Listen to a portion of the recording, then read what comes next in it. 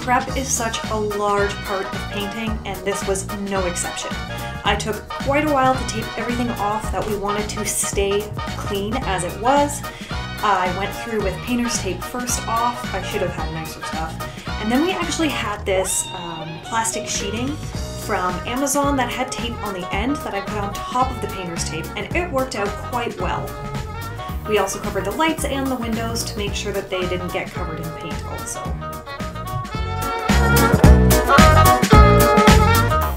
Alright, it's the day we've been looking forward to, Paint Day! But actually it's Prime Day and then Paint Day. Yeah, so we're gonna start, we've got a paint sprayer. So Chris is gonna be on that. My job is to come behind, maybe actually roll stuff. Yeah, I'll take that for that. Come behind and just smooth it out as we go along. Let him know if I need a little bit more in a spot, because that happens occasionally. Yeah. The whole point with paint sprayer, it's great when we have a nice finished surface. Our surface is not finished. We're just going to embed the paint in further with the roller. And having done this before, it's so much faster to have someone else spray and someone else roll, because you're not constantly going back to get more. You just roll, roll, roll, roll, roll. And of course we have our good masks, because paints have quite a few fumes, and you do not, an N95 is not going to be enough. Alright, so we'll see you when we get to spraying. And rolling.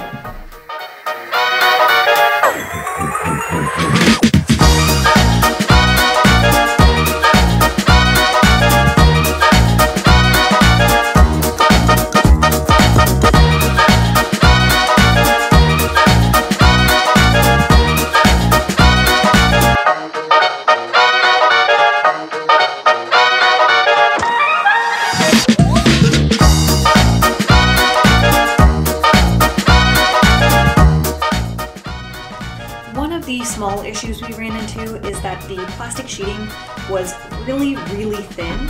So as we walked around, we kind of put some small holes into it. So we did actually take a couple moments and tape up those holes so that we wouldn't get paint on the floor in between doing the priming and the actual paint.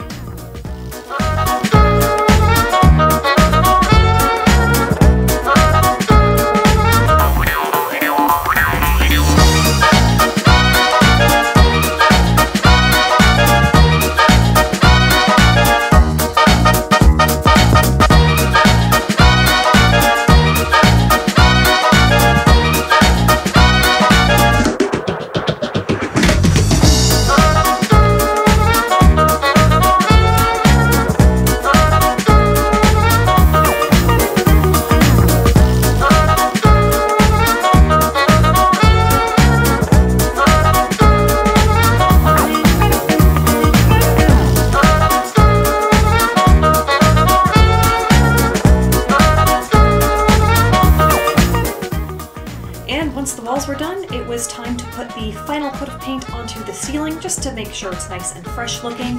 Chris went around because he is way taller than I am and taped it off. We ended up getting nicer painter's tape for this. And we put down more of the sheets just to make sure it didn't get on the walls.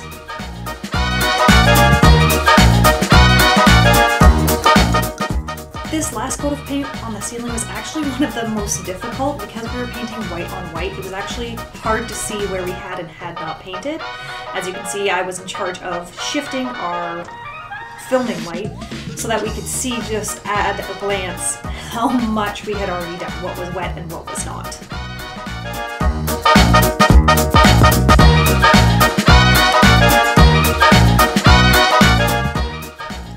And of course, no job is complete until you're actually done cleaning up from it. This is so satisfying with the paint when you peel off all the plastic sheeting and you can finally see what the room looks like. Ooh, so happy with it. We are both so happy with it.